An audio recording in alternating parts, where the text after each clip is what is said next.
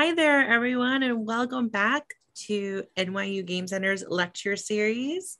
I'm Maddie, and I'm so excited to be here today. Even if it's virtually, it's still together. So I am incredibly excited for our talk today. By both, it's going to be a co-talk with Andy Wallace and Ramsey Nasser. And I've known both for quite some time. I feel like we started to meet each other in indie circles, I want to say, maybe at an IndieCade or different games between the coast and all over. And when I was thinking about this introduction, I was like, okay, what would I say about these two? And what kind of came to my mind was they're always kind of up to something, like always up to something really interesting. Every single time I met them, it was something new. And what I really like about both of them is how much both experimental games practice and community engagement and collaboration is central to both of their practices. And so I think these qualities are really important when we're thinking about some larger issues in games today. So over the past year or so, we've had a lot of conversation in the industry about labor. There's been a lot of labor organizing, protests, news around and lawsuits about workplace contexts. And we've discussed a lot of that here at the Game Center and in our town halls and in our classes. And we even have a graduate seminar on co-op. So shout out to my co-op class kids out there. And so this is really important. And I feel like this is such a fitting and important talk to talk about.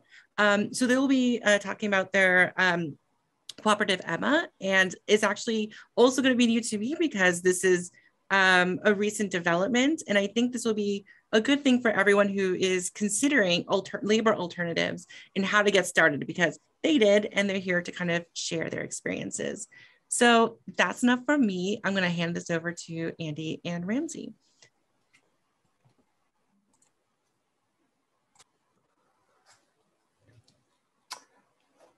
All right. Hi there. Thank you so much for having us today. Thank you for that intro, Maddie. It's, it's very sweet. It's wild to think about how long we've all been making games and various scenes. Yeah, that was a wonderful introduction, and I'm happy that I'm thought of as someone who's always up to something, which is something I'd maybe like etched on my tombstone. Totally. So yeah, today we're going to be talking about forming a creative code and technology cooperative. Just like Maddie was saying, there's I don't know, there's lots of exciting ways you can potentially like do business in ways that feel good to you and align with the stuff you care about. So hopefully this will be useful to you, or at least, interesting. I apologize. Okay, so yeah, let's talk a little bit about who we are. So there's two of us here, but there's also two of us not here. So hi, I'm Andy Wallace. Oh. Sorry, I mistimed that. I'm Ramsey Nasser. And then not here is Gwen Pasquarello and Ivan Safran. And all together, we are Emma. So we are all members of the Emma Technology Cooperative, a worker-owned creative technology studio that is pretty new. We are only a few months old. We became official as of January 1st, although the process of building towards that has been going on for quite a bit longer. So just to give you a sense of kind of what our deal is, it's nice to know the people who are in front of you. Hi, my name is Andy. We've said that like 6 times so far. We'll probably do it once or twice more. Here's some websites where you can find me. There's Twitter. There's also Mastodon. Mastodon's been blowing up lately. Who knows why, but that's been kind of fun. And so I'm a game designer and a creative coder. I was a professor for a while. I got my MFA in design and technology from Parsons, so I love NYU dearly, but Parsons is kind of always be my thing. And I've done a number of things. I worked at a studio called Golden Ruby Games. It was this really small studio on the 77th floor of the Empire State Building. It's a very interesting experience. I taught at Long Island University for a while. And in 2013, I co-founded Death by Audio Arcade, a group dedicated to making new arcade games in public spaces. You can see me here with my baby Particle Mace, one of the older machines in the collection, which you can really tell just from looking at it. This machine has fallen down a lot of times, but it keeps working, which is exciting. I make all sorts of video games, but I have a special love for experimental and especially like physical games. I like arcade games, but I also like just like weird objects you interact with. This is a game I worked on with Juno Morrow called Circumnavigators, where there's these strips of LEDs around it, and the players have to literally run around the thing trying to like chase their kind of light, and they press these buttons. It's a lot of fun. Overall, I like big, exciting experiences. Often this is video games, but it can also just be like interesting social interactions. This is a truck I helped Jason Eppink and Larissa Hayden make for the Lost Horizon night market called the Machiavellian cheese truck. This is a U-Haul truck that we decorated. People would go in and they would have to like grovel before the prince to get mac and cheese. There's a whole mechanic where they could dethrone them. It's fun. Generally speaking, the more cumbersome and impossible to market, like the more I like an interaction. And then I also make a lot of procedural art. Lately, this has mostly been about using a pen plotter. So I write C++ code to control an articulated arm. But I also really enjoy making tweet carts, like little sort of demo scene visualizations that are in 280 characters or less. All right, that's like a lightning fast overview of my practice. I'm going to hand it to Ramsey for a second. Hi. So I'm Ramsey. These are some places you can find me online. Posting more and more on Merveille, which is my Mastodon instance, but I'm on Twitter for now. We'll see where that goes. Yeah, you want to go to the next slide. So I make all kinds of things, sort of all over the place. To my mind, it all sort of comes from the same place. It's like the same sort of energy that's driving it, but it is a little scattershot. I make games, digital art, recently electronic music, computer science research, programming language, and compiler stuff. But really sort of playfulness is something that I'm just like continue to be drawn to and to continues to sort of, make life rich. This is a photo of me and a longtime collaborator, Kaho Abe, prototyping a game called Selfie Deathmatch, which you don't have time to get into, unfortunately. So in addition to like making games and playful experiences, I'm very interested in like what it actually means to make games and playful experiences, and who gets to do that and who doesn't. So my native language is Arabic, and it's not lost on me that all programming is done in English. So starting in 2013 at IBeam, I've been doing research and art around the cultural assumptions that are baked into computing. And the sort of flagship project there is a programming language called Elb, which is a programming language that is entirely in my native Arabic that you can actually use on a computer. This is the Fibonacci sequence algorithm done as in the style of the 12th century Iraqi tile mosaic. So that's the source code of the Fibonacci algorithm. But like I said, it's and I know this is a talk at the Game Center, and games are really central to my practice and my profession, which we're going to get into. A lot of what I do for myself or for work, it tends to be games or game-like systems or playful systems. As a developer, I find them to present the most interesting challenges compared to like other software, because you have to manage time, you have to manage state across time, but you also have to build systems that you can iterate on, right? You have to write your software in a way that you can sort of make massive changes at a whim. And I just love the puzzles that presents. So I keep doing it. This is a game called Handvaska that I made in 2017 with collaborator Jane Friedhoff. It was about beating up fascists. That was dope. And finally, I'm part of the Live Code NYC collective. This is a group of nerds who write software on stage to produce music and visuals. this is I've done both. This is a clip of me using a tool I made called Fixels to do the visuals while my collaborator Tom Murphy was like making music that you can't hear in this clip. So all over the place, but that's the kind of stuff that I'm generally up to use Maddie's words. Yeah, okay, we're good to go. Sorry, I didn't mean to cut you off. I hope my slide placement was good for you there. Yeah. Yeah, cool. So that's just a little bit kind of what we do in general. And it's maybe interesting to note that we didn't really talk a lot about work as part of how we identify ourselves. And that's gonna probably come up a bit more. So here's what we're talking about today. Obviously we're talking about our cooperative, Emma, but we want to kind of go through a few different points to how we got there and how it's all working. So we're gonna talk about the personal paths that got us here, our high level goals going into it, why we wanted this structure, what we wanted out of it, how Emma works kind of on a conceptual level, what we wanted to do in terms of making it happen, and then how Emma works on a practical level, like how did we actually make this thing real? Like how do we have something that is recognized by the state? We want to talk a little bit about the benefits of being a cooperative, because why go through all this work if there's no reason to do it?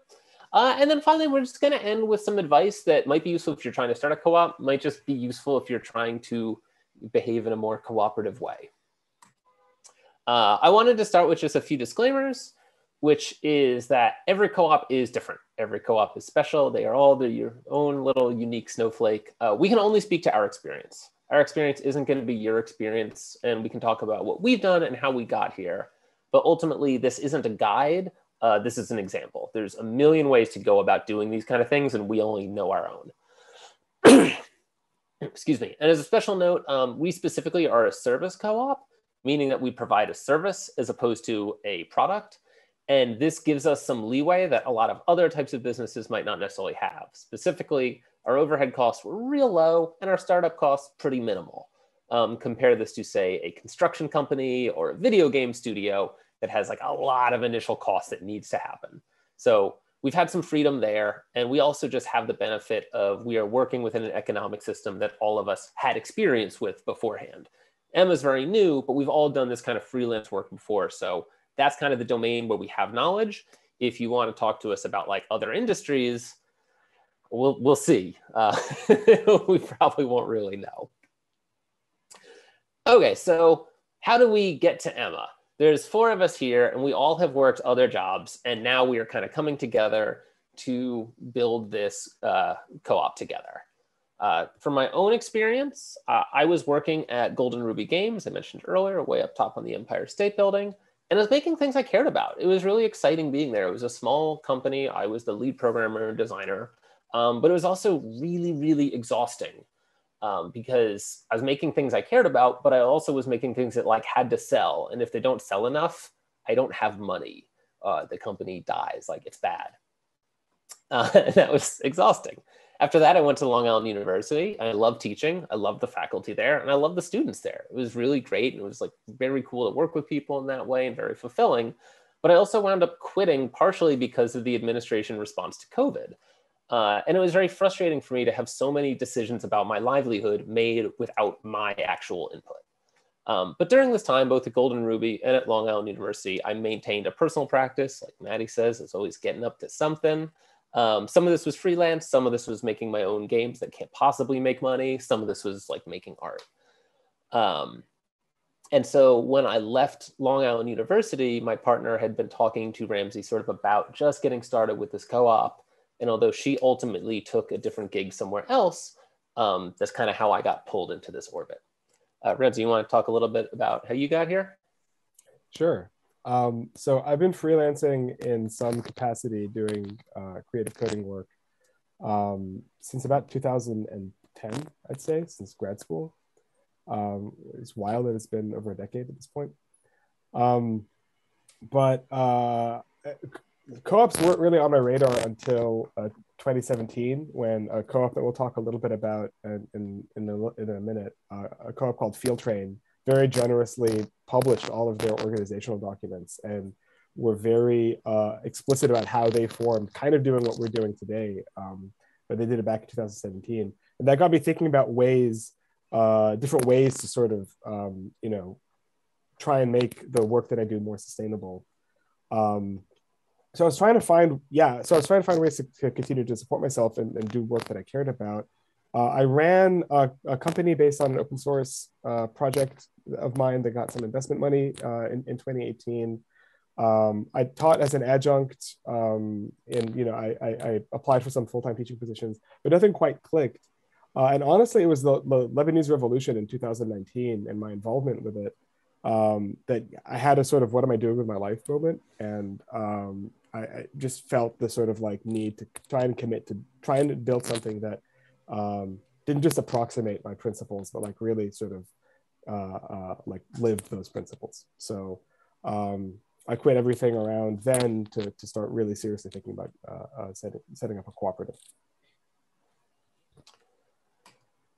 Yeah, and so going into it, I mean, that's how Ramsey and I got here, but Gwen and Ivan, kind of similar paths. And so the four of us really had overlapping personal goals that just kind of dictated what we wanted to get out of a co-op. And so these 4 bullet points are probably the like main principles behind everything we're doing here, and like all the other rules and things just kind of extrapolate out from this. But we had to think about like what we wanted out of an organization, what we wanted out of our professional lives. And the main things were, we wanted to make enough money to live comfortably while having time to make art. Everyone in this group has a personal art practice. We want to be able to make art while like getting food and like a place to live, that kind of thing, and living comfortably. And comfortably means different things to different people.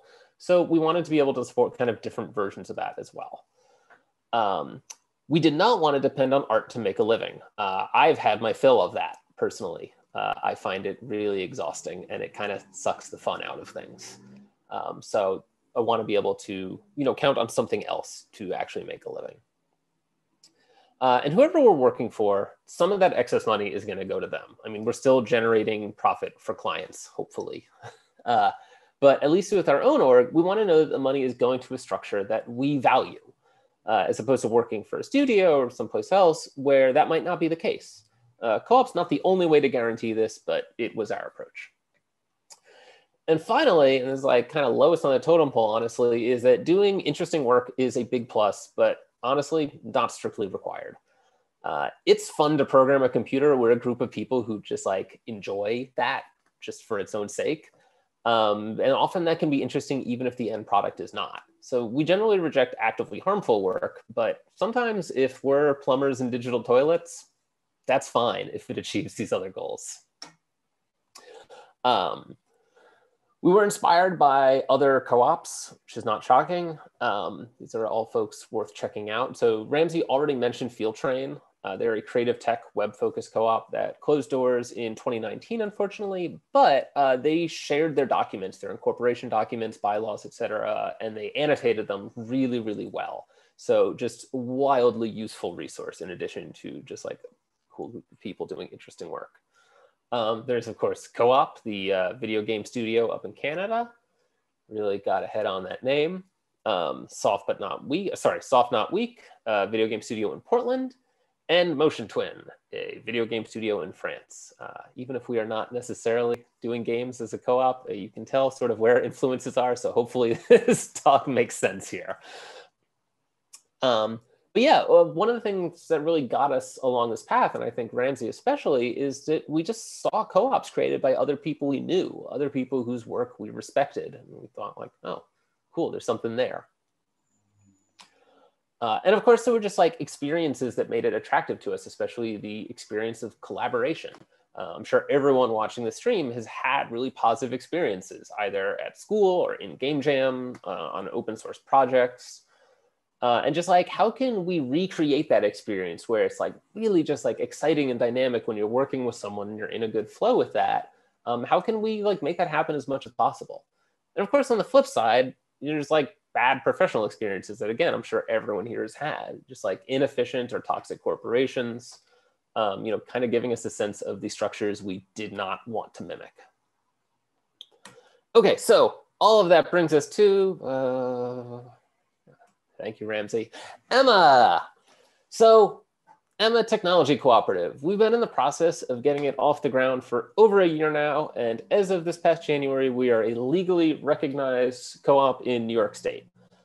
We are billing and being paid via the co-op. All the members, this is now their main source of income. So far, we've had 6 clients, 27 invoices, 13 of which have cleared.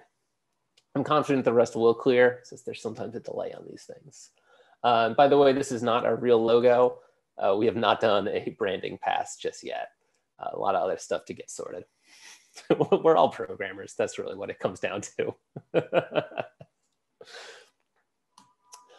Do want to take a moment just to mention our other 2 members. Like we said earlier, in addition to us, there's Ivan and Gwen. Just to give a quick little bit of background on them. Gwen, for instance, is a truly amazing live coder and just kind of all-around server person. This is a live code piece running on a portable analog TV, like an old Walkman TV. It's an HDMI to composite adapter connected to a mid-80s video sender that is broadcasting this signal just to her Walkman, which rules.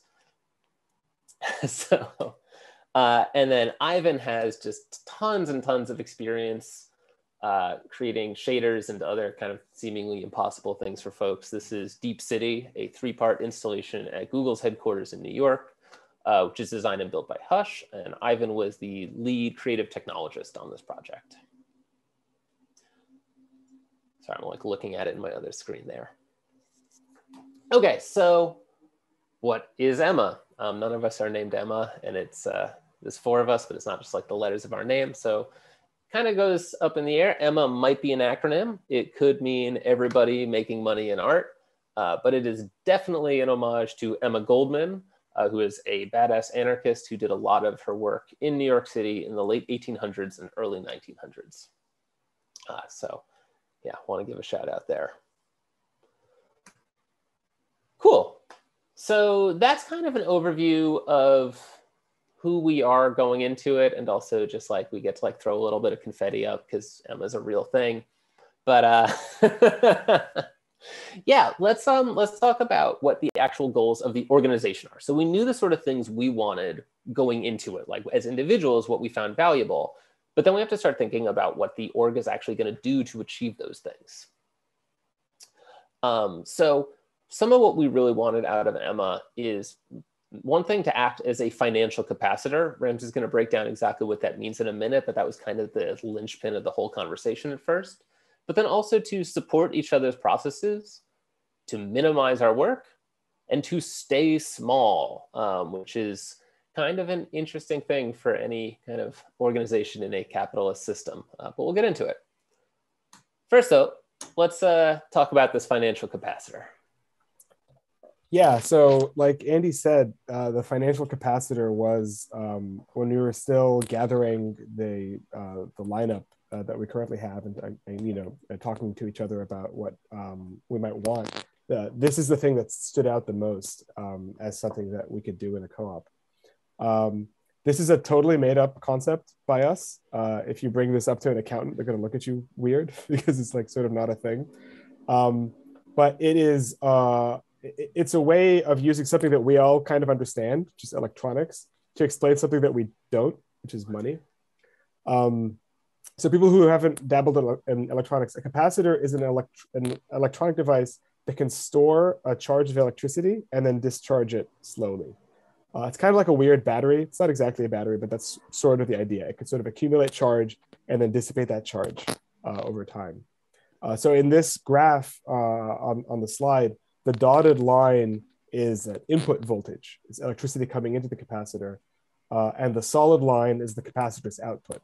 So when there's power coming in, they're the same. But when the power drops off, the capacitor basically dissipates its charge slowly.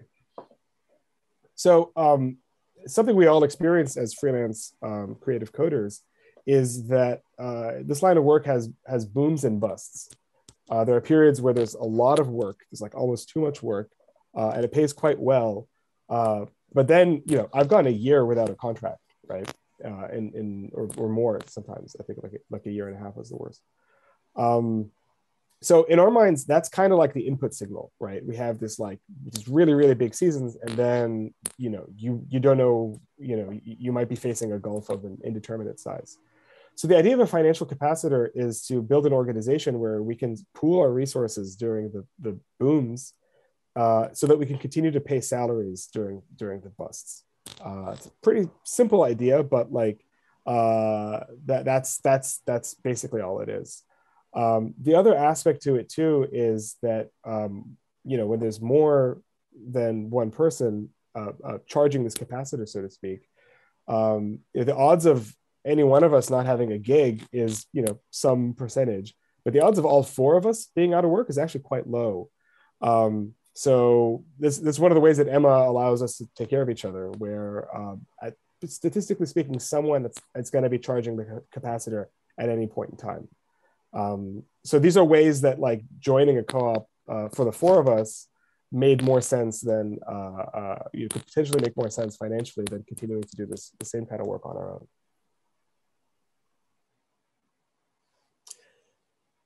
Yeah, totally. I dig the capacitor chat in the chat also. Like, good deal. So yeah, the capacitor was kind of what got us to the table. But then as we talked about it more, there were other things we really want. So one of them is just supporting the members' processes. Like I said, we all have artistic processes that we care about, which by and large don't have any potential to make money, and that's sort of how we like it. And so one of the things we can do is we can prop each other up in that way too, both by providing some security in the form of the capacitor, but also just that we have varied skills and interests, and we're good at different things, and we can help each other out in that way. So although Emma's financial reason to exist is to do freelance creative code, we want to make sure that all the members of Emma can actually produce things that are not marketable or even market hostile, in which they find artistically rewarding. Another big one for us is to minimize work. We do not dream of labor. We want to live enough to work comfortably, and then when possible, we would like to stop working. Working less is an explicit goal of our co-op, and we want our members to be able to pursue projects that they find valuable for their own sake, in addition to projects that they find valuable because it keeps the light on in their apartment. Knowing when to stop working or start turning down work when you're solo can be really difficult. Like Ramsey was just saying, you have boom and bust periods, and it can feel dangerous to turn down work because you're not sure when that bust period is going to happen. But hopefully, if we have a capacitor and we can have a little more security, all our members are more able to sort of make those decisions for themselves about when it's safe to turn down work. Another thing we want is to stay small. We don't have an exact number, but Emma will always remain small, most likely fewer than 8 people. This size is actually made very explicit in Field Train's bylaws, and like they set a hard number on it. We chose not to do that for Emma, but as we get into the governance of the org, it's going to become pretty obvious that it can only work with a small number of members. We value consensus decision-making, and it just doesn't scale beyond a large group. Furthermore, it's important to us that all our members know and respect each other. Not in a like general, be nice to each other, be polite on Slack way, but in a way that really requires everyone knowing each other and like having a reasonably good sense of like what their practice is about, what kind of things they're doing. That kind of can only happen with a small group. All right. Yeah, so there's a different kind of scaling that I think we're interested in. We don't dream of a big giant co-op, but instead a world or an industry made out of many co-ops, small co-ops, all of which are self-managing, tailored to their own respective members' needs. Like we said, every co-op will be a little different, and in the same way that we tailored Emma to our needs, in this, the sort of bigger version of this is you have many other co-ops tailored to their own needs. These co-ops would collaborate, right? We'd sort of help each other out. We'd exchange knowledge. We'd support each other, and then potentially build bigger structures out of that. This is a diagram from that you'll see in a lot of anarcho-syndicalist theory and writing. of the general idea of how to structure an entire society based on this. So there's a lot of precedent for this kind of organization and structure. And in this diagram, Emma would be at the very bottom of the list. It's one of many self-managed workplaces that could potentially send delegates up to a syndicate, which then federate. So many small co-ops is the dream, as opposed to one big Emma, which, as Andy said, is a sort of an inversion of the way you're encouraged to think under capitalism, which is you make whatever you're doing as big as possible and absorb everything else. That's not what we want.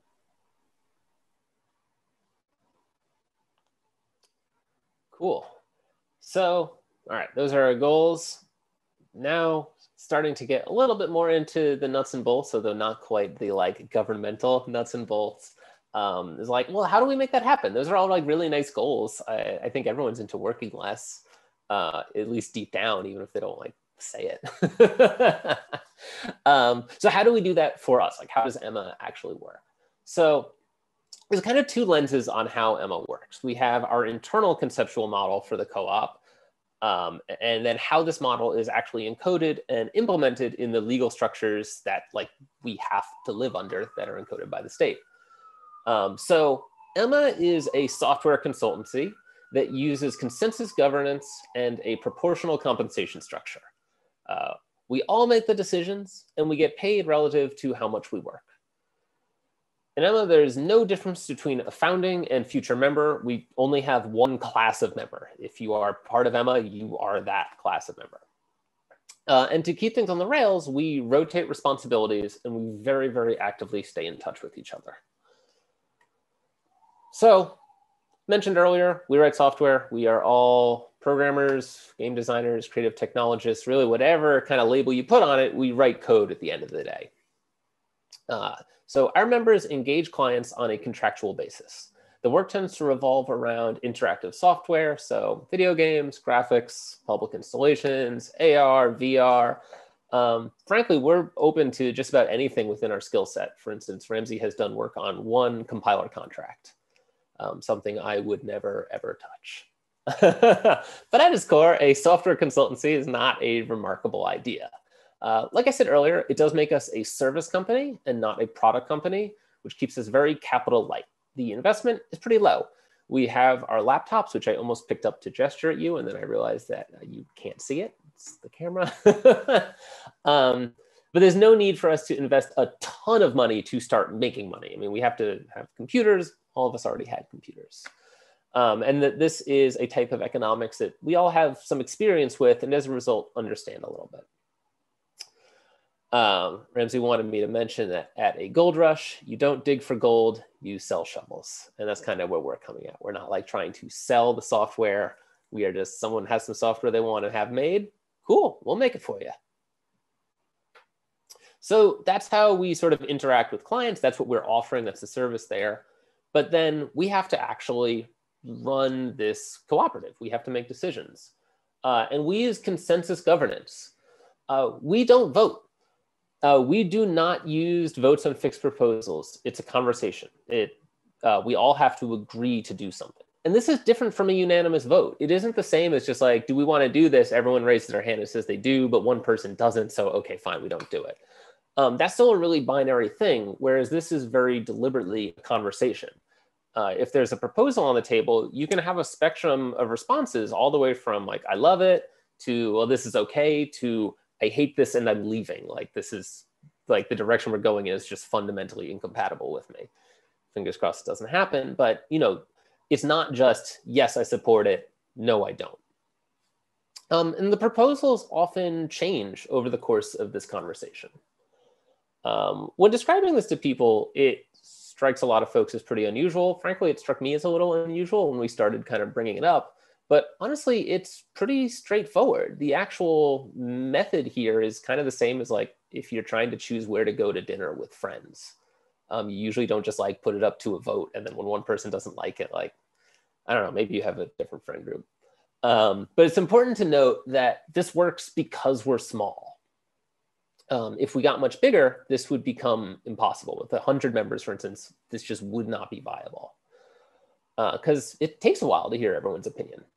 And Ivan, one of our members with extensive experience in consensus housing, has described the process saying, it takes you longer to make decisions, but the quality of those decisions tend to be better. And there are a lot of groups that use things like this. Even the Internet Engineering Task Force, the IETF, uses rough consensus in their decision making. One note here, the lawyers did not like it. There's a lot of back and forth on this point when writing our bylaws with our lawyers. And this really kind of highlights how a lot of organizations, it's just assumed from the jump that they're designed for infinite growth. Like, this is not a system that supports infinite growth. We think it makes our decisions very effective and that we get good answers from them, but it means that, yeah, we can't really grow. And the lawyers, yeah, kind of pushed back on that, but I think we got it sorted. More on that in a minute.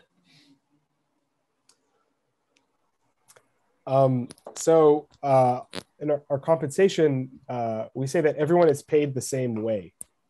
This is different from everyone is paid the same amount, which is what some co-ops do, which when I was coming into co-ops, I assumed was a hard requirement, right? You just have to pay everyone the same. It's a totally valid thing to do, but when everyone is paid the same amount, it makes it difficult to support the different life needs of different members, right? If one member is taking care of family, for example, while other members are not, they may just need more money on hand, and if they're not empowered to make that money, that's a limitation. So in our version, everyone is paid by the same mechanism. They're paid in the same way, and that's how we keep things fair. The current mechanism is members keep 70% of whatever invoices they bring and clear through the co-op, and 30% remains at Emma, basically to cover costs and future salaries. So that's the first part, is you have it's a 70-30 split between the members and the co-op. The next part of that is that if a member happens to bring in less than a certain base salary that we decide by consensus in a period, sort of the pay periods are months currently, if you happen to bring in less, then you're just paid that base salary. So it's a 70-30 split with a safety net that'll catch you if you have clients who are slow, or if you're going through a period where maybe you're not invoicing, right? Maybe you're just bringing in zero, right? So this is a base salary that you'll be paid regardless of how much you work. So this empowers people who need to take on more work to bring in more money to support their own life situations. You're empowered to do that. You can engage more clients, you can take on more hours. That's totally cool. But at the same time, people who don't want to do that or can't do that for whatever reason are not left in the dark, right? You have this base salary that'll catch you. So as I said, I really thought that paying everyone the same amount was crucial to cooperative organizing. But I've come to understand that actually governing as equals, the previous slide that Andy went through, is so much more important than how people get paid. You can imagine, and there have been organizations that pay people exactly the same, but the governance is not equal. There's still an owner who can make decisions and close the company if they decide that that's what they need to do. And then that is not a cooperative, right? So separating out the compensation from governance was some of the learning that I had to do while forming Emma. And just a final note, this is different from profit sharing. This is just basically how our salaries throughout the year get paid. Profit sharing, co-ops will have mechanisms to share the end of the year profits with their members, which is not this, and not something we're really going to talk about because we haven't encountered it, because we haven't been around for more than a year. But I just want to flag that as a difference. Yeah, so this is a rough just sketch of the equation as we understand it. Keep it in mind because we're going to show a version of this as we sort of present it to the state, because it's a little bit different, although it does the same thing. Totally. And then, yeah, another part of sort of making things feel equal in a way that made sense for us is that we have founders' rights for all members. It's only one class of member. So everyone's a member. There's no hierarchy. And when other members join down the line, they'll be exactly equal to the founding members following a candidacy period. Not all co-ops are like this. It is not a legal requirement or even a theoretical one. The principles call for democratic member control, which could absolutely allow for hierarchy. Some co-ops have founders multipliers that increase the profit share of the founders permanently and things like that, but that was not right for us. So everyone's just the same across the board.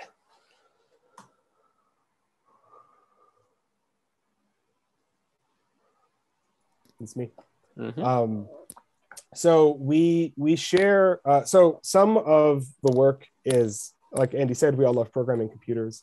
But there's also boring things, unlike programming a computer, that has to get done to run a business. So we share those responsibilities. We right now it's just payroll is the sort of the day-to-day or the regular occurring thing that has to happen that's kind of boring and rote. And we take turns running payroll. But while setting up, while getting the co-op off the ground, making runs to the post office to set up our PO box, dealing with the bank, all those sort of like unfun things. Those are all responsibilities that we shared to the best of our ability. And the sharing responsibilities is more than just like a nice thing to do. If you go to the next slide, Andy. There's a he's basically there's a researcher named Michael Albert. He's basically an anarchist economist. I don't know that he's like self-identified that way, but he's interested in non-state economic systems. I'm working through his most recent book, No Bosses, right now, and he asserts that sharing mixing empowering and non-empowering tasks is the language that he uses is not just again like a nice thing to do. It actually makes your decision-making processes more robust.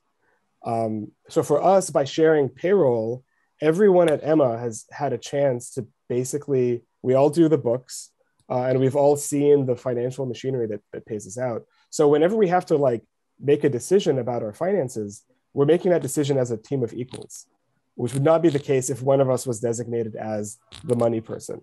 And they now have a disproportionate amount of knowledge about an aspect of the organization relative to everyone else.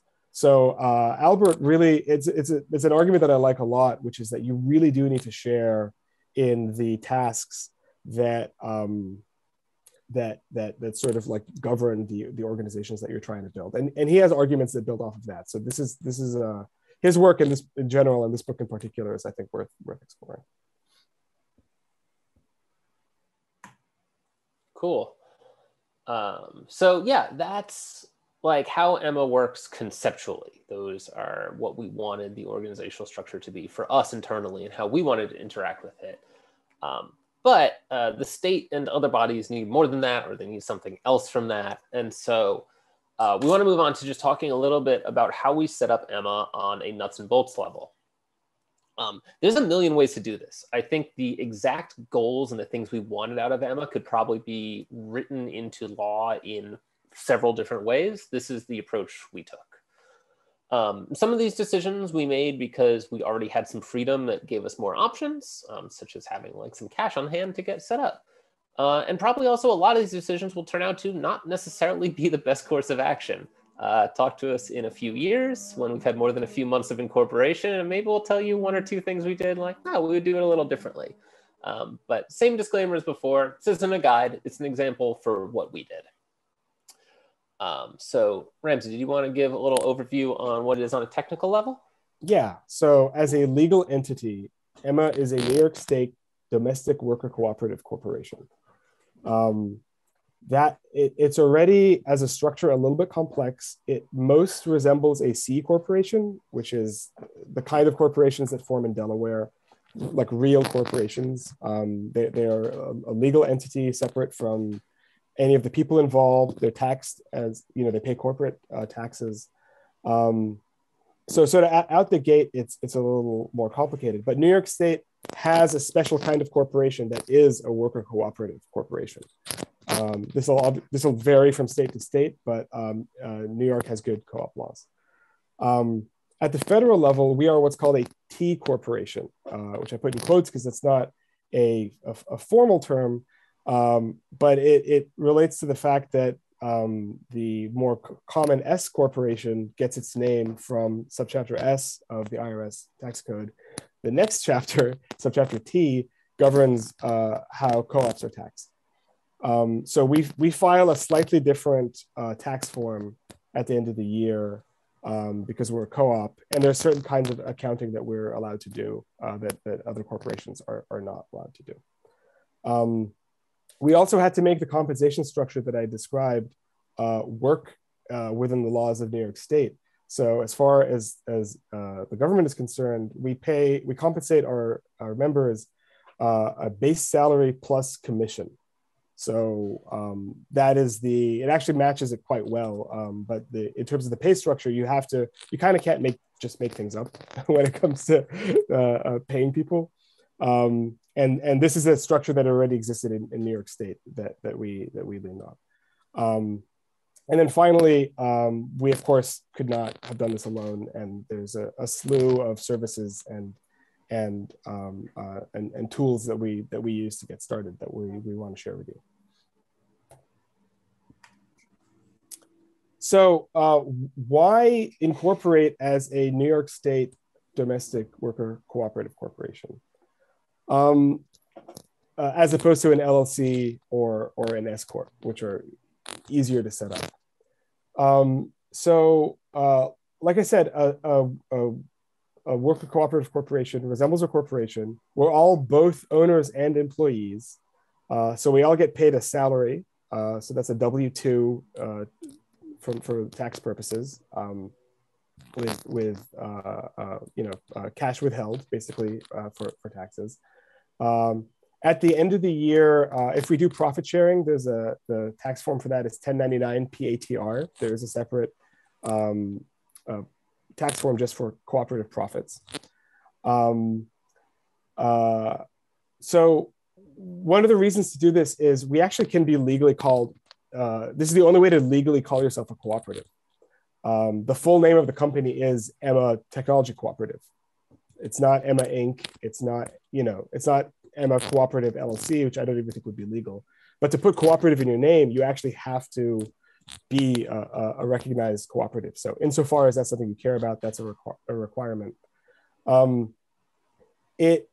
We like the fact that we're sort of, it's separate from us, and that there's this sort of like external entity that shields us from liability, but is also taxed separately.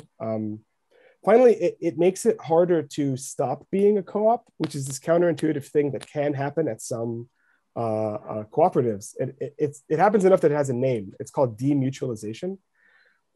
If you form, for example, an LLC and just put in your bylaws that you want to run yourselves as a co-op, you can do that. And like some of the co-ops that we mentioned towards the beginning of the talk are actually incorporated as LLCs, but their bylaws basically just require them to operate on a sort of cooperative basis. That's perfectly valid, but there's nothing stopping a future members from just rewriting the bylaws. And now the co-op stops being a co-op. The way we set up Emma, if some future version of Emma decided to stop operating as a co-op, they'd lose their tax status. And they'd basically run afoul the government of the state of New York. So we massively disincentivize demutualization by being a co-op. And that's something that was important to us.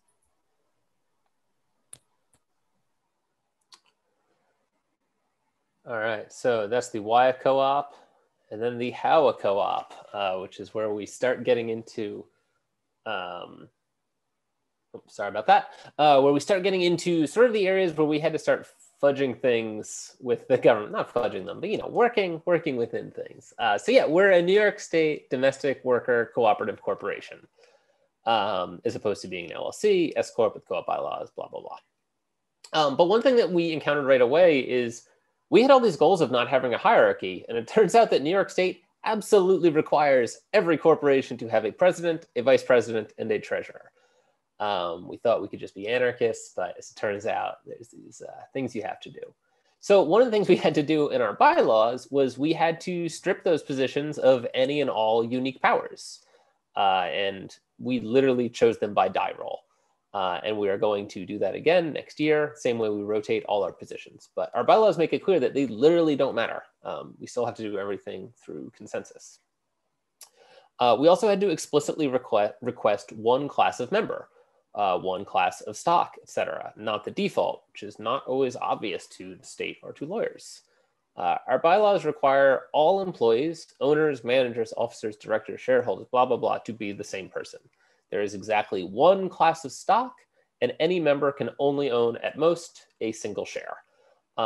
So we kind of had to take this system that was designed for more traditional corporations, and you can't remove certain things, but you can change the definitions of them enough to work for this kind of other goal.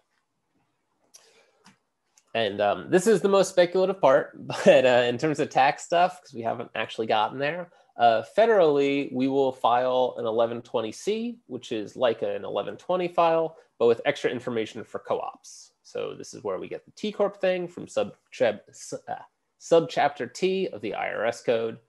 And our understanding is that as a co-op, we do not have a limit on how much money we retain from year to year.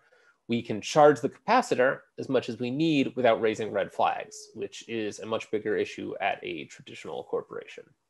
So partnerships and S Corps will tax all owners on all profit at the end of the year.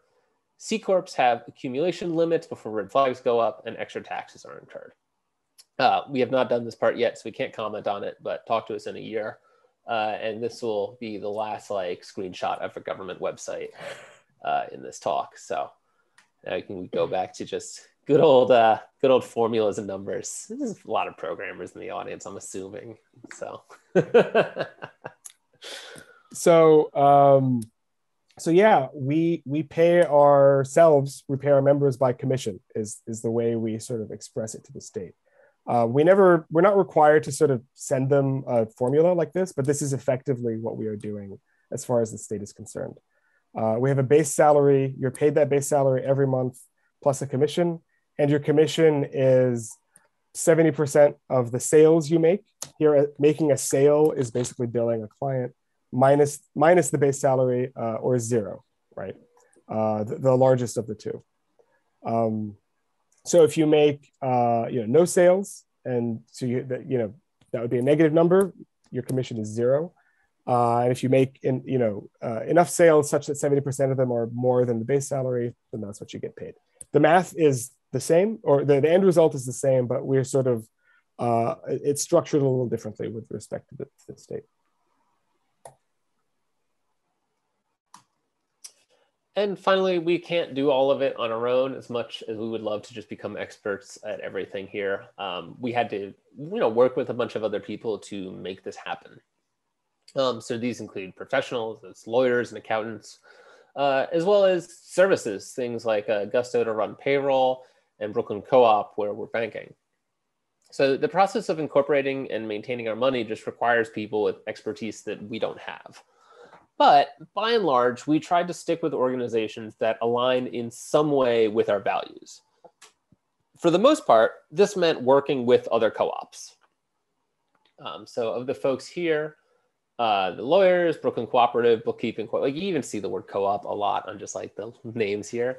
And now, as we know, that means they're officially a co-op. We've learned this. And working with groups like this, honestly, is a little bit of a mixed bag. There's typically a trade-off in convenience for doing this, but in addition to political goals, they also often have a better understanding of what a co-op even is. Super important with lawyers, especially, where there was all this complex stuff that we were already sort of going against the grain. So if we had lawyers who just didn't even know what a co-op was really, it would be hell.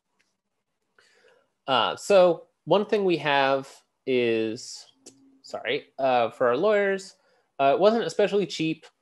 But we knew we couldn't just go to LegalZoom, like that was a total non-starter. So if we wanted this to happen, we kind of had to pay to do it right. Accountants who could handle this sort of stuff were also a little bit difficult to find. And then some folks were just booked up also.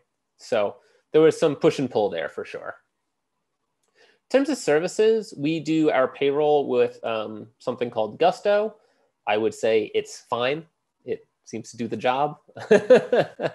And then we use a command line tool called Ledger to actually keep our books, which Ramsey introduced to us. We've been doing kind of regular sessions with it. And yeah, it's interesting. It's been working so far. And for banking, we are using Brooklyn Cooperative. We like them because they align with our values. They are a co-op. They can be a little bit tricky because, for instance, they don't have a Swift code. So working with international clients has just been slightly harder. We need an in-between to be able to get money from clients in Canada or other places. They have no branches, basically. But on the plus side, our banking requirements pretty minimal. Like, don't really need a branch on every week because that's not how we like use money as a co-op.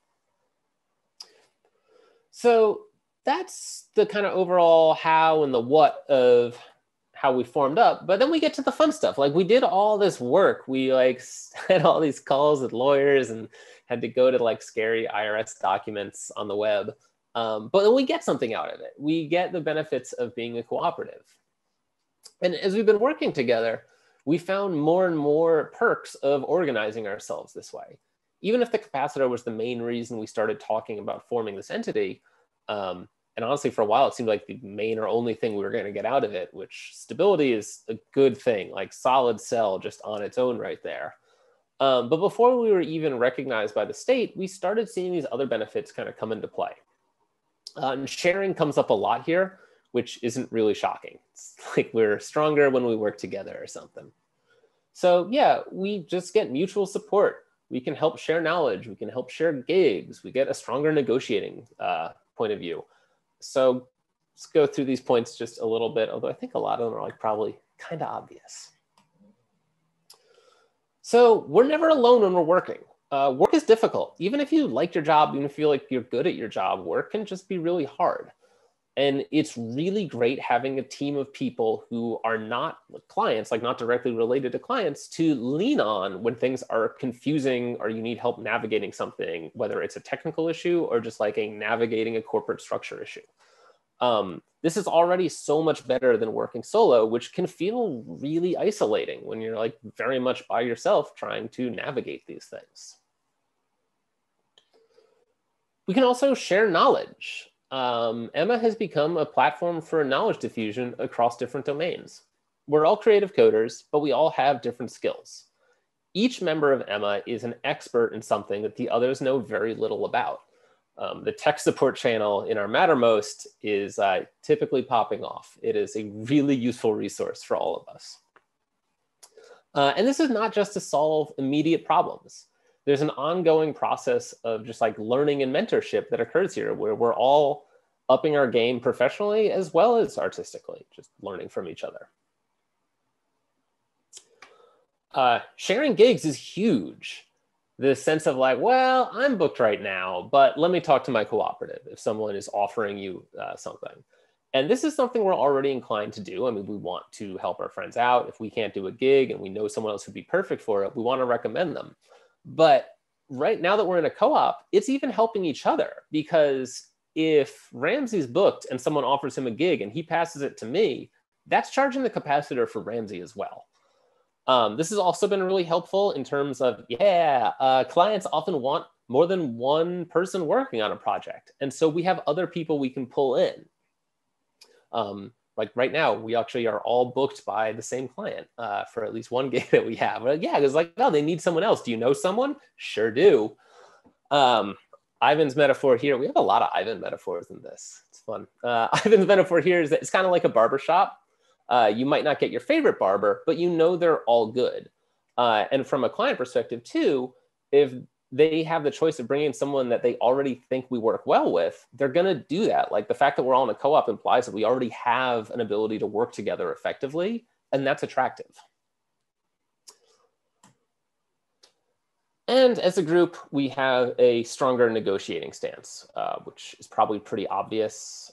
But there's even kind of small things like asking for money is easier. We've used the kind of generic Emma co-op email to talk to clients or remind someone about a late payment. And it's really effective. The type of things that could feel stressful as like a personal confrontation, even if it's not actually a confrontation, can just be like a little bit nerve-wracking in a way that a like generic, almost like corporate email is not so much. And of course, there's the ability to bounce rates off each other. We're all in the same boat now, so it's an opportunity for all of us to talk to each other and lift each other up and make sure that we're all getting what's fair.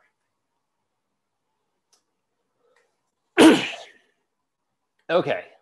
We've made it to the advice portion of the talk. We're actually pretty close to the end, so thank you all so much for joining us tonight. It's really fun to talk about this.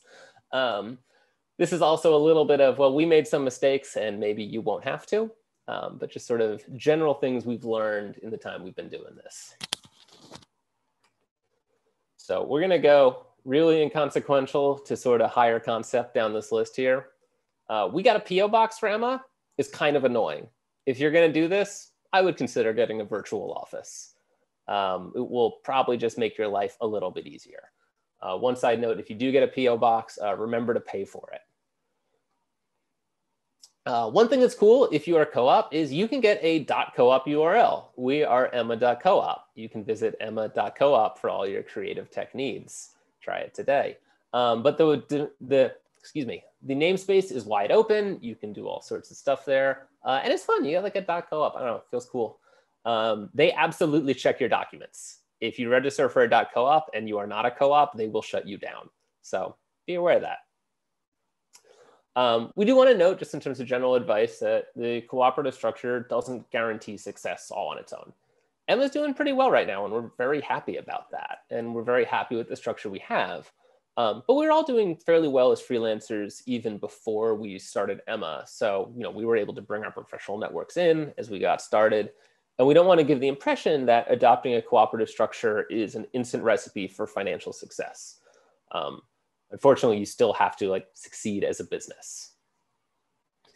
And then the last point, which is a really big one, is just the value of regular communication. So we want to take a moment to just talk about how important super regular communication is to us. And this felt like something that we kind of did automatically. Maybe it will to you too. But we've actually found as we talk to other people and we read about other co-ops that it's not necessarily the default. So we want to discuss being in regular communication with collaborators, especially because it's something that you can do right now. No state recognition required. Like you could set something up tonight with the people that you collaborate with. So the way we got here is we've been meeting weekly on Slack and occasionally IRL for over a year now. And the sort of platform has even changed over time. Like we just started on Ivan's friend Slack. It was a Slack for mostly coordinating when to play Valheim. Was that Viking game? Was that a while back? You know what I'm talking about. Splunky 2, all these things. We just had a channel in a friend Slack. And then we started our own Slack. And then we started a Mattermost, which is an open source self-hosted Slack clone. You can imagine that that kind of thing aligns with our values. And so we like it. But no matter what, we had a way to communicate regularly. And then we also did video calls or occasionally IRL meetings once a week. And these were just work accountability meetings. 90% of these meetings were just, hey, what are you working on this week? What are you trying to get done this week? Which is what we do. I mean, we had one of these yesterday where we all just go around the table and talk about what we're doing this week and what we want to get done. And it helps get those things done. But of course, at the same time, that becomes an opportunity to share information about gigs. We started building solidarity way, way before we were actually recognized as a co-op. And this also meant that members with more privilege who were charging higher rates could lift each other up. Turns out a lot of folks who maybe don't look exactly like me were sometimes being paid less than they ought to. And it's really great to have a space to be able to talk about those things and give other people that advantage and try to pull them up. We were developing the mind space of a co-op before we were legally a co-op. Ramsey, I don't know if you want to hop in with another hashtag theory here. Yeah, anarchists call that prefiguration. So I'm here for all your hashtag theory needs.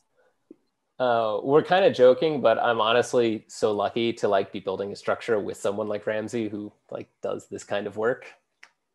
I'm a huge beneficiary of this. So we're talking about, you know, all these very important things that are useful in its own right. And we also were building the habit of normal meetings. So we just got used to meeting every week. We got used to discussing things in Slack or now Mattermost pretty frequently. And this helped when we needed to add other meetings to what we're doing. Like we want to rotate responsibilities for things. And so like running payroll is complex. It's a tricky thing. So we started doing Finance Fridays where we hop on a call together and one person runs the payroll, everyone else watches and like helps out. And we all learn how to do a thing. And it wasn't weird to add that into the mix because we're already in the habit of having these kind of meetings. And of course, these meeting places kind of act like a water cooler. We can vent about gigs, support each other. The benefits here are both professional and mental health. And it's important to be doing this in a space where, you know, we don't have clients involved. It's not like in a client Slack where like that would obviously be a bad idea. It's a space where we can speak a little freely and make sure that everyone is able to like, you know, really get their stuff done in a way that makes sense for them. All right.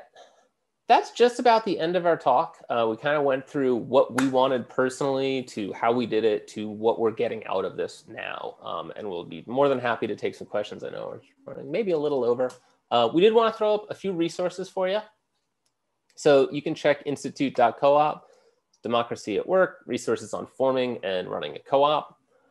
You should really check out the Field Train operating agreement if you're interested in it. I swear it's extremely human readable. The annotations on it make it super, super accessible. It's an interesting thing to read, even if you're not planning on starting a co-op. Excuse me. We're hoping to share our own documents in a similar way at some point in the future. All right. Thank you all so much. Thank you to NYU for hosting. Thank you, Maddie, for emailing us about this. Logan for getting this set up. I'm sorry, Mirabai for doing the captions. Thank you so much. We have some emails here. We have Twitter. We've got Instagram. We've got our emails. Just the whole shebang here. Yeah, we timed our social media reveal with this talk, which on Twitter turned out to be a little bit unfortunate, but what can you do? Well, great timing. Thank you all for your talk. So if everyone can please give a round of applause, both physically and digitally, that is amazing. Thank you. Awesome. So I feel like we do have some time for questions. So everyone please filter questions through the appropriate authorities and they will get to me somehow. And so I'm going to just start off with a question that I'm interested in because I'm the host, so I get to do that. So I guess the thing for me is like, I'm really interested in kind of, so first of all, thank you all for just a very practical talk for people and students who are just like, they really want to do this. The energy for this is really there. Like, I think just like 2022 is going to be like the year of like divorces and co-ops. That's like my prediction. And so I feel like everyone is like really into like how to do this, but it's really hard because you kind of see people doing it, but you don't know how to do it yourself. Yeah. And so this is such an amazing resource. I really appreciate it, especially coming from a creative technology standpoint, because our culture is a little different than other cultures. So like, you know, like people who decide to make a grocery store, right, is a little bit different than those who want to make, you know, a creative technology place. So I guess the thing that I'm kind of interested in is kind of like my favorite aspect of what you all are talking about is this desire for many co-ops to exist and to exist with each other and work with the sort of like, you know, I think you all phrased it as a syndicate to federation level, right? And I'm kind of interested to maybe, I know this is like super big picture, but I think maybe having the ideal really, you know, out in front is like, might be useful for energizing people. How do you all see that? Like kind of like what do you think, what sort of aims do you all see like creative technology workers, so games to, tech in general, what sort of like benefits do you see from like moving to that like sort of function? And I'm going to actually do incorporate this idea of like, let's say our social spaces is becoming owned by the richest person on the planet, given like a context like that, right? Like how important or what sort of benefits do you all see like us starting to become like syndicated and federated in our sort of field? So I know that's a huge thing, but I would just love like a kind of idealistic, what are your ideals? I mean, for me, a key benefit is the ability to, when you're that granular at the lowest level, you could start to tailor each. I mean, when we're talking about co-ops, the fact that each co-op can tailor itself to its members, I think, is like the really big sort of transformation that model affords. And when you sort of map that onto something like social networks, I mean, it's not even theoretical, right? We have Mastodon and Twitter, and Mastodon is federated and sort of approximates a kind of like syndicated. I mean, it's really just the one level, right? But it is a federated structure. And then you have Twitter, and Twitter is a one size fits. It sort of has to be a one size fits all solution because it's trying to be one giant thing, and that means it's going to leave people out, right? Like whenever you make an abstraction, you're sort of necessarily excluding aspects that don't fit that abstraction. So, but on Mastodon, instances can tailor themselves to their members, and many instances they're very, very different, but they're all able to sort of communicate with each other because they federate. So that to me is the big benefit, right? Is that you can start to have communities and workplaces tailor things to their own needs. So being very, very local while continuing to collaborate with each other to achieve like bigger goals. Right?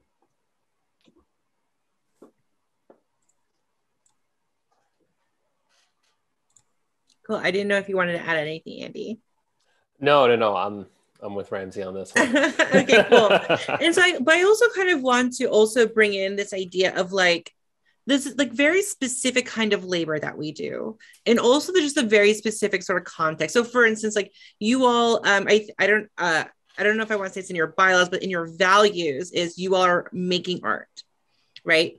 And making art and the ability to make art without making money from art or being forced to make money from art is a very central value to you all. So in a sense, it kind of feels like being artists is kind of one of the main impetuses of like doing this whole entire thing. And so I guess I would be kind of interested to kind of hear from you all, like your experiences in trying to navigate, let's say, tech and games art spaces. Like for people who don't know as well as as people who don't know as well as we do, right? Like, why exactly is it? So like, where do we get into the thorns to the point where we would want to do something alternative like this that says like, there's always this sort of narrative that like, that is pushed, like you should make all your money from your art, right? That's kind of like, that's the narrative that's kind of sent out to you. So like, when is the moment you all started to realize that you didn't have to make money from your art and that art was taking another place in your life that led to something like this? I have like almost like one exact moment that really solidified that, which is Ben Johnson was hosting, I want to say it was the Horse eBooks Jam. It was like a game jam years ago. Everyone chose like Horse eBooks speeches. I don't even know if Ben was like giving a whole speech or if he was just talking or whatever, but he'd been making games with baby castles and things, games that just like, like Mega Gerp, where like super, super fun and like good luck selling something like Mega Gerp. Like obviously that was never the goal. No one was trying to sell Mega Gerp. But he was talking at this like game jam intro about how vibrant the New York scene was, and that was like all these people doing really interesting stuff with games in New York, and that part of what made the output so interesting is that no one could make a living making games in New York. It's just like it wasn't possible, so people weren't trying so much, and as a result, the work that came out of it had a lot more freedom. And I remember just that moment of being like, oh yeah, that's that's wild. You can just do stuff because it's cool, because you like it, like, because it makes something interesting happen. Yeah.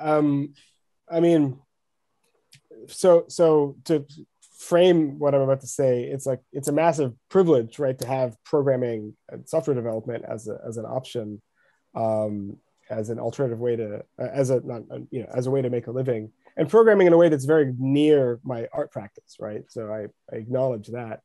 But many of my friends were very, very successful video game developers, right? And they did the thing, and they made games that were both aesthetically and mechanically interesting, but also like met market needs.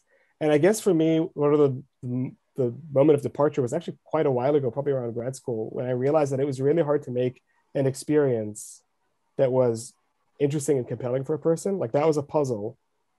And then there was this other puzzle of how do you meet market needs? And those are they're orthogonal, right? They're sort of unrelated puzzles.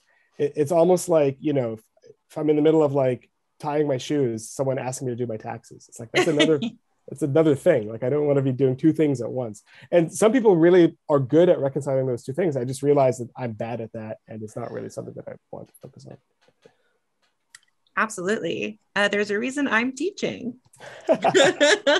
So a couple of audience questions. I'm going to kind of take a couple of things and just mish them together to kind of get at the spirit of what I'm hearing. So one theme I'm seeing are kind of questions here is this idea of is like the moment in which, let's say, someone needs help in some way. Let's say when one member is like, let's say, sick or has particular needs that requires like usually insurance and things like that. And also this idea of like how support, like what is the support that is like kind of completely within the co-op, and what is it kind of, and how is this relationship to support networks outside of the co-op, right? Which is like our lives, our friendships, or even our peers or our communities. And so I kind of want to hear just a little bit of like kind of what you don't have to like talk about an actual like instances that might be personal, but like how do you all envision like encountering something like that, like if someone was like seriously ill, and like the kind of things that need to happen for support? Yeah, I mean, this is part of the idea of scale, right? We all know each other, and we're small enough that we know each other personally. Some of us met just through Emma, some of us knew each other before Emma, but at this point we all know each other, and there's certainly a kind of I think an emotional support that like the co-op provides. I've never it's never been a medical thing for me, but I've certainly went through Emma has been very useful for me to like think out loud about certain big decisions that I might want to make professionally, which is sort of not in the like bylaws or anything. It's not in the like anything we talked about in this talk, but just having I guess it's the point about communication, right? It's just having a place to go and like talk to people who like give a shit basically about you, which is minor, but most workplaces are just not that. They kind of can't do that. And I would also just speak to like, someone can't work for a while. That's sort of what the capacitor is for. Now, in terms of like super long-term things that someone's work just like isn't really good for a while, we have some systems in place where like it starts as a conversation. It's not like we have a thing where like, if you don't bring in this much for 3 years, you are out. But like we have, in the bylaws, we had to put some stuff in there about like, there's conditions under which we might have to discuss needing a member to leave. But that's because like work has like, their actual work has dropped off, not because they are sick or something. Because I know the other members of the co-op do good work, and it's on like a strictly utilitarian thing, which isn't even how we're looking at it, but it's worth it for me to have them be floated by the co-op, because when they're ready to come back, I know they're good. Yeah. I know they do good work. And also just like as a person, I want to support them, but right. even besides that structure, I have a really good reason to want to make sure that they get the support they need. Great, thank you. Some other kind of maybe a little bit more brass tacks sort of things, but like what kind of skill set sort of harmonies have you all seen in other sort of like either your own and other co-ops that like you see as kind of like or like as either as a good benefit, or do you kind of think that like there isn't really a set amount of like skills that need to be shared or present in a co-op in order for it to feel successful in this particular like art tech or tech space? So like just from your perspective, like is this sort of like must people be strategic about the particular kind of skills that everyone is being brought to the table? Was that part of the conversation when you started, Emma? And if so, like what sort of skills do you all feel like for your line of work is pretty much essential? I don't think we kind of sat down to be like, okay, you're the shader person, you're the compiler person, you're the games person. Mm-hmm. We started doing this because we're all doing pretty similar work, truth be told. I would say like probably about 50% of the gigs we get, like any member of Emma could do. Mm-hmm. So no, I don't think we were like trying to like make like a perfectly meshed team. Mm-hmm. I think the bigger thing is that since we had quite a bit of overlap, we had a common place where we could all come from, and then we could sort of bring additional skills to it. There's also the skills that go into the boring parts, like the books and all that. That's all learnable. Like honestly, like that's all that's stuff we all picked up doing this. Like none of us was an accountant coming into this. None of us. I mean, I think we've all been involved in companies and stuff, but yeah. So those are all totally. I mean, in my experience is that those are skills that are acquirable. But I mean, we certainly had members who came in with specific skills that really helped us get off the ground. I mean, Gwen is just she's really good at server stuff. Like she can keep things running and keep them effective. And so like our Mattermost, like Gwen set it up. There's a lot of stuff that Gwen has set up because she had those skills. Ivan has previous experience living in cooperative housing. So when we were discussing like how we're going to set things up, he had a really useful lens to come at it from. Yeah. So even outside of the like professional skills, I'd say a lot of our members have skills that really helped us get off the ground. Absolutely. And I want to stress how important it is to not only think of cooperatives as like kind of like a corporate alternative entities, but also lifestyle decisions, right? And kind of how that affects things, which I think sometimes can be overlooked. So I'm glad that you brought that up. And just kind of as a sort of bringing it back to kind of like art and things. So something that maybe some of our students or maybe some of us are aware of when you work for a company, often they are very controlling of when you get to work and do things and whether they get to own the work you get to do, and like how like different kinds of like how like kind of how you working outside of the company affects the company. Like, what is y'all's relationship to that, right? Like, what is like, yeah, I know, not my question, but like, but it is important to know, if anything, just to show the difference between going to work for like Nintendo and then like, you know, and then their ideas of like what you should be doing in and out of work, and then like somewhere like Emma, right? Like, what would be your relationship to that sort of stuff? So I could answer that on this is on a theoretical level and then a concrete level, like what we do. Mm-hmm. So theoretically, when you're in a corporation or under capitalism, there are employers and there are employees, and there are different kinds of people. And when you work at Nintendo, you have an employer who owns the company, and they decide. There may be a board that votes. It may be one asshole who buys a website. You know, whoever owns the thing basically decides what you own, what you don't own, what you can do outside of the company. And it's literally none of your business, right? You sort of take it or leave it. A co-op, that's the main theoretical difference, right? Is that there are not employers and employees, there are members, right? And we flatten that relationship out. So the sort of high level answer is it's whatever you all want it to be, right? Like if you decide that whenever, like we could have decided that if any of us makes money selling a game on their own, 10% of that goes into Emma. We're entitled to do that, right? That's not something we decided. But that's the thrill of co-ops. It's like you make it what you want it to be with the people that you're working with. Currently, we don't. I mean, if people make stuff on the side, it's their own, and we make no claim to it. And yeah, the way people sort of act on their own is like also, if it becomes an issue, we'll bring it up at a meeting. But like we have no policies currently towards any of that.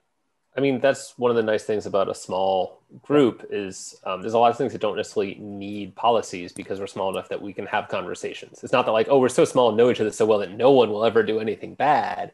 Right. More just that like, we'll talk about it and maybe tell them like, you need to cut that out. But yeah, just to quickly answer the other thing, you did say something about like ownership. And just to be clear, I would say 99% of the gigs we do, we're just writing code for a client. Like the client owns the thing. We do our stuff, we're gone. They own it. That's typically the nature of this kind of work. Cool. Well, thank you all again. We're at time, but I just want to do another round of applause for you all. Thank you all so much. This is amazing. I really appreciated that you all came and did this with us. So I just have to do the quick, I was supposed to thank some sponsors, which I did not do. So thanks for Fresh Planet, Take-Two Interactive, Empire State Development, and Parsec, but also Mirror by Night for the lovely captions. Thank you so much. And so that's a wrap, y'all. Thank you again. And there should be a live recording posted some other time if you all want to watch it. Yeah. But that's a wrap from us. Thank you. Thank you so much. This has been really lovely.